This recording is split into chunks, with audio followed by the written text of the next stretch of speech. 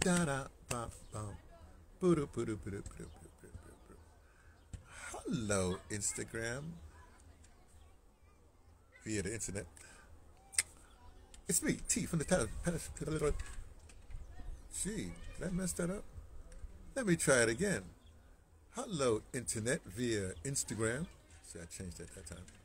It's me, T from the Pattersons, taking trains to bed. Oh, I had a long day.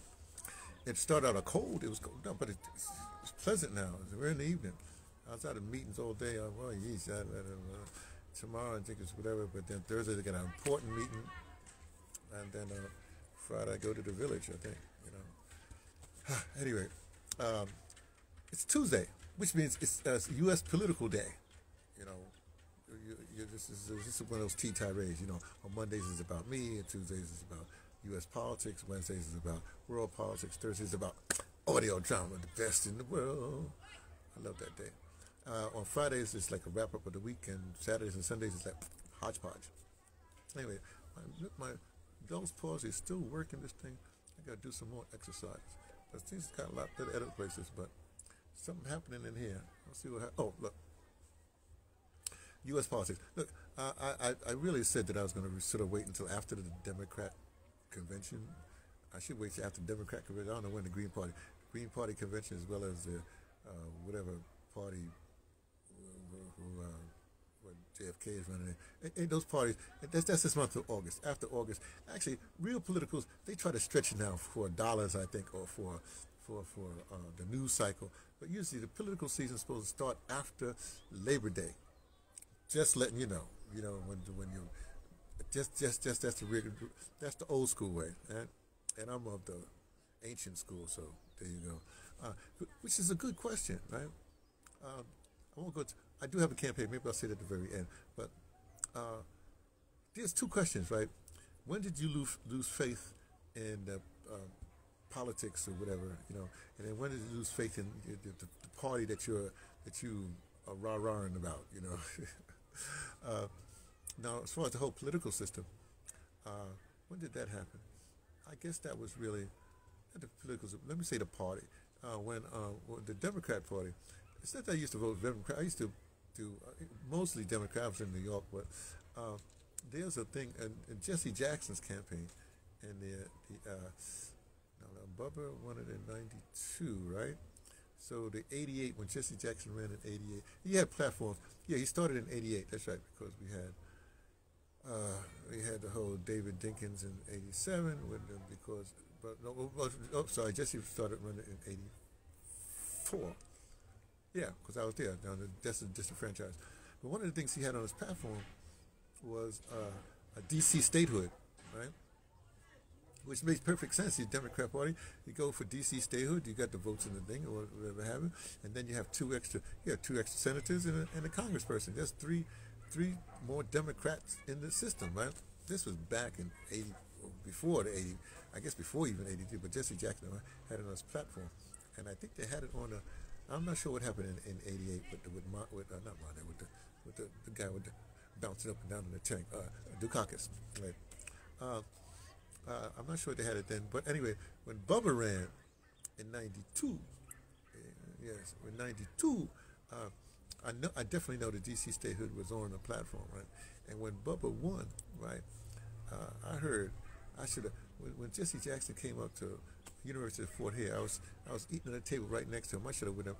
When people eating, I don't want to disturb them. I should have went up to him and said, "Hey man, tell me about this thing because I heard that when Bubba won, right, he turned to you at some particular point. Because remember, Jesse was Bubba's spiritual advisor through the whole, the internship thing with the cigars and all the rest of that stuff. Anyway, I said, well, what happened to the DC state? What went with that?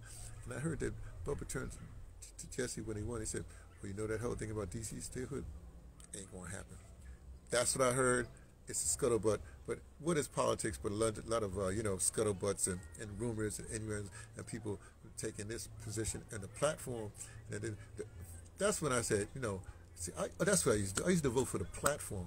I didn't care who was running for president. I used to vote for the platform. And the Democrats used to have, before Bubba, they used to have pretty, so let's call it progressive, but whatever, pretty humane platform. Let's put it that way.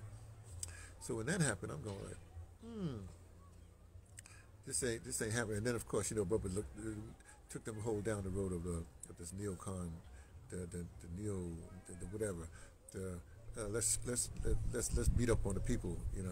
Let's join the corporation, the corporate march to dare I say fascism? The corporate march to whatever the corporates march to. And so that's when I gave up on the party. Right? Not gave up on the party. I was never with the party, but just question that. But the big thing was even better. What I gave up on voters was during the SNL scandal. With the guy that wanted to persecute the hustler guy for the magazine, but that same guy is the one that stole the SNL, savings and loans from the little people, and stole their money, basically, and got a little bit of prosecutor for it. But then right afterwards, the political system went into overdrive, and they made those laws that they were busted for. Now they were legal afterwards. Anyway, so when the people went for that, when they had to pay for the shenanigans, it was. I'm going like, the people are stupid. Okay, I didn't say people are stupid, but the people ain't aware. They just don't do the research.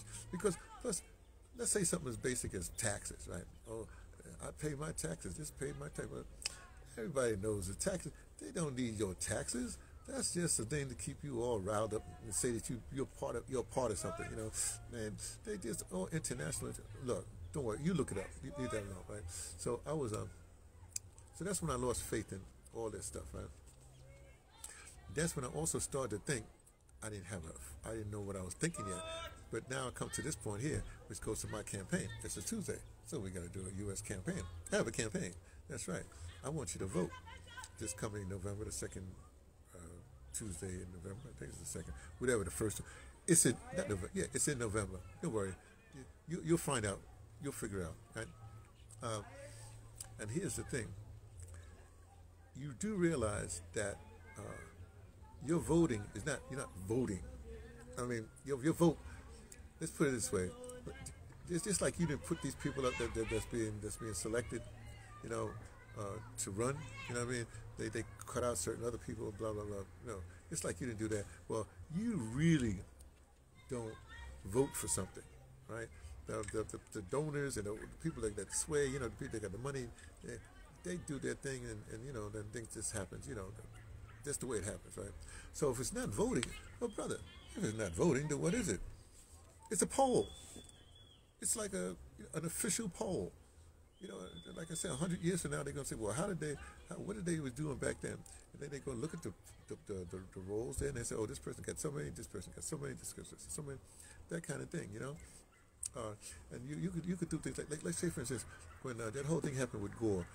When Gore lost, there was this whole thing back and forth that they were doing, and what happened was there was some contesting and not contesting, and then this whole thing with Florida and the hanging chads, and people were storming the offices where they vote, and a lot of those people that storming were like Republican operatives and stuff like that, and then you had the Supreme Court got involved. Oh, it was a total mess, right? But then, look, here's the thing. Gore couldn't even win his home state. So, to me, like I hate to say it this way, but if you can't win your home state, then you don't deserve to. Well, you don't deserve, right? So let's see what happens with this coming. If people can win their home state. Anyway, back to the point. So I want you to vote for me. When you go into the booth, I want you to write in. Now you're going to vote. You say, well, brother, what's your name? What should I write in? You write in reparations. That's right. That's what I'm going to do. I don't care who's for the president and the vice president on one tab. You know what I mean? I'm just going to write in reparations, and then I'll see who's running for Congress. Then I might, I don't know, because you vote down ballot anyway. I might vote for him, or I'll probably write no war.